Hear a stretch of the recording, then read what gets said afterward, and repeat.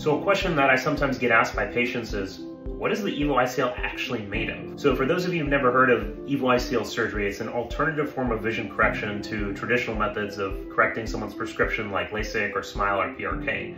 And what the ICL is, it's a micro implant. Imagine your contact lens shrunken down to about a third or a quarter of the size, scrolled up and then added to the front part of each of your eyes. And that's what an ICL is.